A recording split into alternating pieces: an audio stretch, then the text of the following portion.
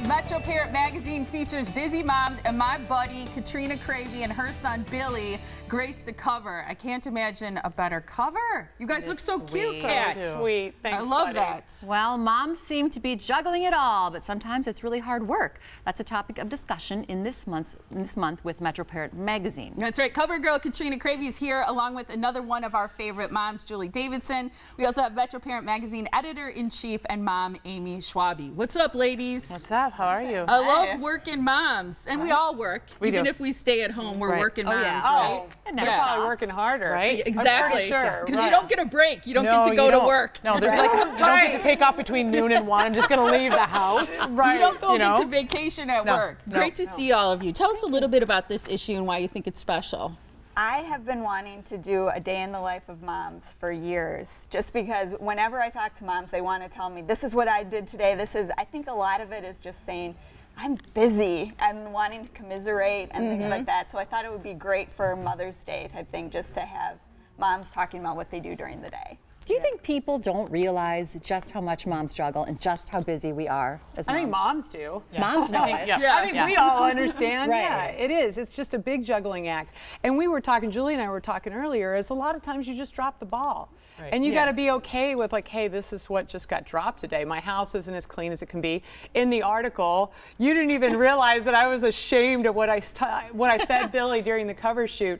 He had Easy Mac and some shredded wheat because I didn't have anything else. I was like, that's high eats at my house. I didn't realize you were embarrassed because I'm like, that's what my kids eat. That's We eat that kind of like every day. But that's how I felt like. I was like, oh, I don't know what I thought I should have had, like a deli sandwich. I don't know what I was thinking. Yeah, but you know, it's a good point, because I think as it relates to dropping the ball, I think so much of our time, if we think about how we're momming, we're hard on ourselves, and we don't think about the positive things we've done or take pride in some of the great ways our kids interact with other people. We're thinking about our house, like you said, Kat, how clean it is, what we're feeding our kids, what other people think of our kids. Are they involved in enough things? All that kind of stuff. I think we also compare to other moms, maybe people on TV.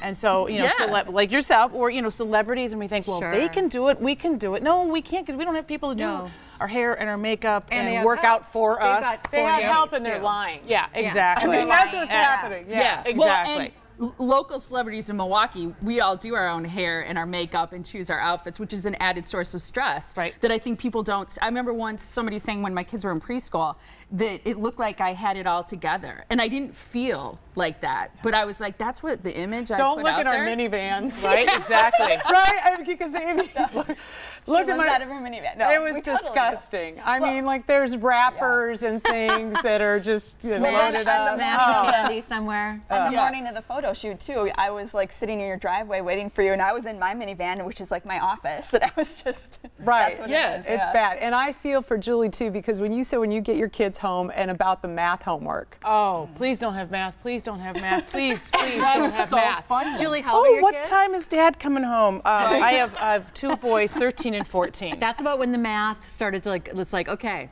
Right. Well, because I'm bad at math, that's how I have kids. Bad at math that's how I have kids that are 16 and a half months apart, because I'm bad at math. You know? Right, but math is also different. I had to go into my kid's 3rd grade teacher and say, how are you teaching multiplication and division? Because they do it different. What was wrong with the other way? It was fine, and then they changed it. Now there's arrows. They just wanted to make us feel worse about it. They wanted to make it so we can't help them. Yeah, lots of tears. Lots of tears. But thankfully, we do have our husbands when it comes to that, because you do have to break it up. I think everybody needs to, when you have particular strengths in the family, go to that person for that help. Yeah, absolutely. So what do you guys think is some of the most challenging things you face as a day-to-day mom? You know what? I would say taking care of ourselves, like doing one fun thing a day. I don't know if I do that.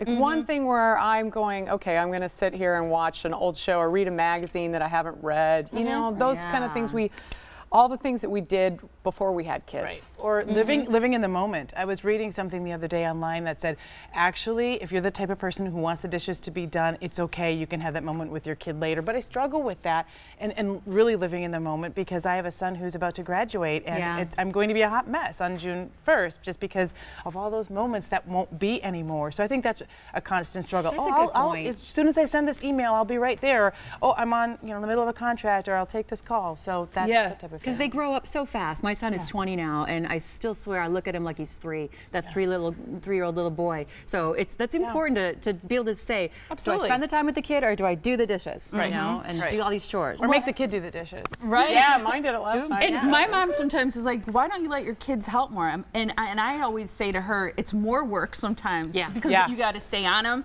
Then they never do it right or they never complete it. But are you going to be disabling them for the future? Right. Absolutely. And that's the thing. Yes. I absolutely have. I am. And they're going to be living at home forever. Yeah. What about in terms of juggling all the different things that you do and prioritizing? What's the hardest part about juggling it all? I think it's trying to be everything for everybody.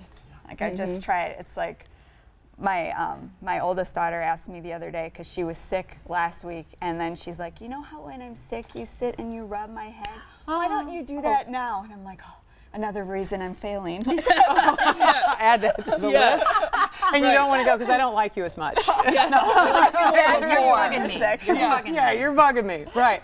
I would say the hardest thing about juggling is just making sure that you get the priority of what's important that day.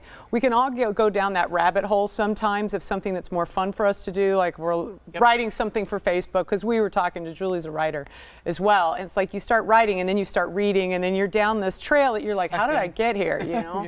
So it's keeping that priority, keeping that focus. Really, really quick answer. What are you doing that makes you think you're a good mom? Great question. It was Molly's. Molly's question. My son's happy. He's happy. I mean, I think that my mother-in-law gave me the best compliment when she saw the cover. She goes, he exudes joy. That's nice. And that's the biggest thing. That's cute. It's really sweet. How about for you, Amy? We have a lot of fun family conversations. We talk all the time. Good. That's cute. Julie? Okay, so I didn't bribe my kids with McDonald's today, so that is a good thing. I just said I'm going to be on TV, so that's a good thing. But I'm actually trying to include them more and have the onus on them rather than me barking at them and having them be part of the process when possible. Makes you feel like you're a good mom. Love it. All right, this is going to hit newsstands soon. Great cover. Way to go, Katrina. You look beautiful there. And hi, thanks Billy, to Amy. if you're watching. Yeah, you made her look good, Amy. Metroparentmagazine.com is where you can find it online. Great to see all of you. Thank you so much. Thank you.